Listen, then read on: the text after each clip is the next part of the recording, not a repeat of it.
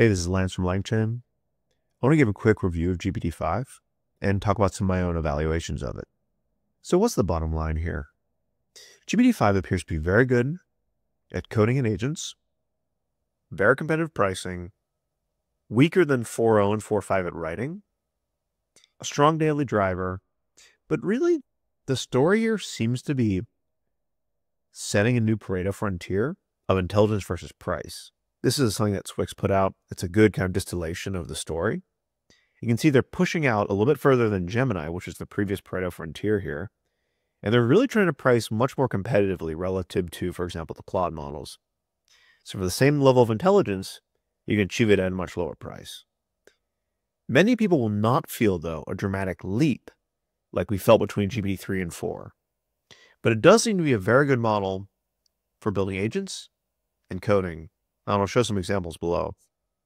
Here's two good resources to check out from Simon and Swix at Latent Space. Now here's one big story here, pricing. Look where it's priced. You can see Sonnet, Opus 4, way up here at $15 and $3 per million input token. GPT-5 is down around $1.25. It's even priced lower than 4.0 and 4.1. Now you can see there's a few variants. This is through the API, Mini, and Nano. And this is the point that Swix is making about the Pareto frontier. They're really trying to push this out further still than Gemini, which was already that intelligence versus cost frontier. Where you can see the price per million tokens on the x-axis, and then the intelligence level by ELO score on the y. So they're really aiming to offer the lowest price model for any given intelligence level.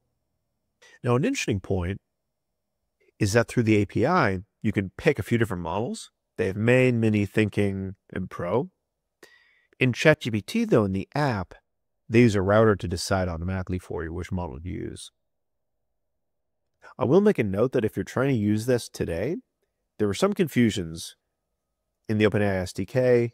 You can see the version here. These are the model names available. So they didn't quite match up with these. This will probably be fixed soon, so this point might be irrelevant, but just keep that in mind. Simon made the point to me on Twitter, though, that just the plain GPT-5 through the API is the model he's been using as his daily driver. So that's what I did my testing with. Now, how about tone and style? A lot of people have said it's less strong at writing than 4.0 and 4.1 or 4.5, but it's better than the prior O series models. Better than the reasoning models, worse than the prior chat models at writing. The O models had a more kind of academic lean in the way they wrote. GPT-5 is more practical, but apparently not quite as conversational as 4.0 or 4.1 or 4.5. Now, I think a big story here is using this with agents and tool calling. This is a nice anatomy of a GPT-5 prompt put out by Latent Space. Nothing too new here. I do like this point about providing a compass, clear structured pointers. We've seen this quite a bit. Anthropic's talked about this a lot as well. Provide heuristics when building agents. Give agents tool use limits. Give it practical heuristics for calling tools. Give it good tool descriptions. Nothing revolutionary here. But it is really underscoring that a primary use case for this model is building agents and coding. Now, they clearly built GPT-5 for long-running agents. It's state-of-the-art tool calling on the Tau Square bench put up by Sierra.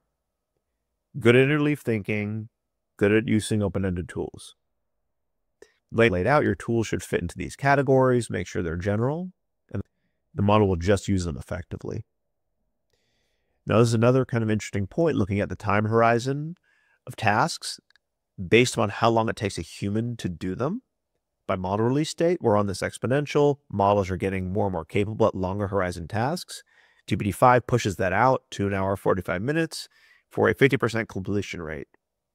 So I think a real emphasis here is building agents, tool use, coding. That seems really what they're pushing, along with very competitive pricing. Now, they report state-of-the-art on Sweetbench.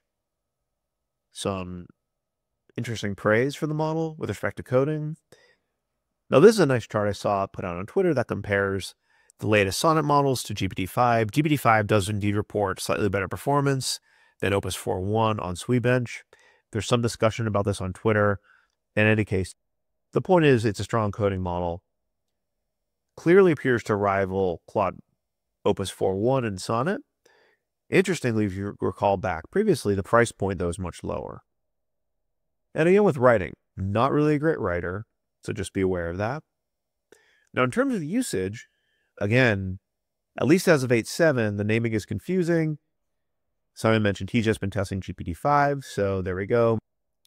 Make sure you've upgraded OpenAI, and you can just access this in LangChain with OpenAI/GPT-5. Easy enough. Now, let me talk about some testing that I've done. So I'm going to open up something here. So this is Open Deep Research, very popular repo. And it is an open source deep research agent that we put together. And I worked on quite a bit with Vadim and Nick. And it's basically a multi-agent system that conducts deep research, much in the same way that Claude's recent multi-agent researcher works, where it'll do some scoping on the user's request. It'll then kick off a lead supervisor that will initiate a team of sub-agents that do research, and then it'll write the report in one shot at the end. Now, I recently updated this repo to use GPT-5, and I use GPT-5 both as my supervisor agent as well as my researcher agents. So what's happening here is I'm using GPT-5 for this step and this step. I'm still using GPT-4 for writing because GPT-5 is apparently not as strong at writing. So it's a key point to make. But I want to see how well GPT-5 can orchestrate deep research. I ran this on Deep Research Bench. So Deep Research Bench is an evaluation framework for deep research that recently put out. We are currently number 6 here with our Open Deep Research, which is pretty good. We are the highest rated. You can see MIT license, fully open source deep research agent here. You can see our prior score is 44.3 for overall. Now, what's going on here? How this works is you run this on a set of 100 input prompts, and they have 100 kind of gold standard reports from experts in specific fields that they then use Gemini as an LLM as judge to compare against. They look at a bunch of these different scores. And so it's basically an LLM as judge evaluation of your final report versus a golden set of 100 high quality reports put together by experts. That's the story here. So I ran this on GPT-5 as a researcher, and I did actually see quite a significant bump in performance. This is 4.1. You can see 43.1. Sonnet was 44%. GPT-5 achieves 49.4% performance, which is very close to the current state of the art. Now listen, the other models have also gotten better. So I'm not claiming that this is currently state of the art in the benchmark. It needs to be verified. So we would need to submit our deep researcher with GPT-5, and I may indeed do that.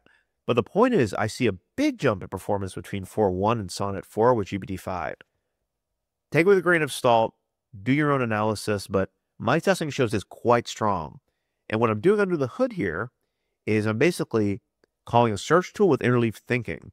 Basically, I provide a think tool, a search tool.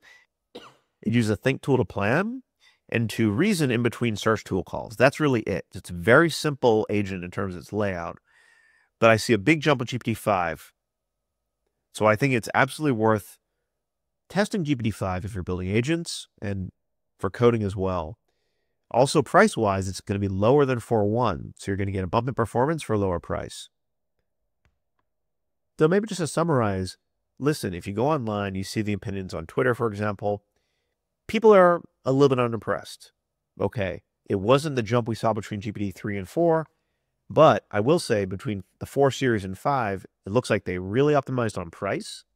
They really optimized for coding, for tool use. So it is a pretty important pragmatic upgrade. And it seems to be just a strict Pareto improvement over the prior GPT models. And they've kind of reset this new Pareto frontier for price versus intelligence. So absolutely test it in particular with any agents you're building. It's worth some careful investigation. So hopefully this is useful, and I will continue to be testing this and share any additional insights. Thanks.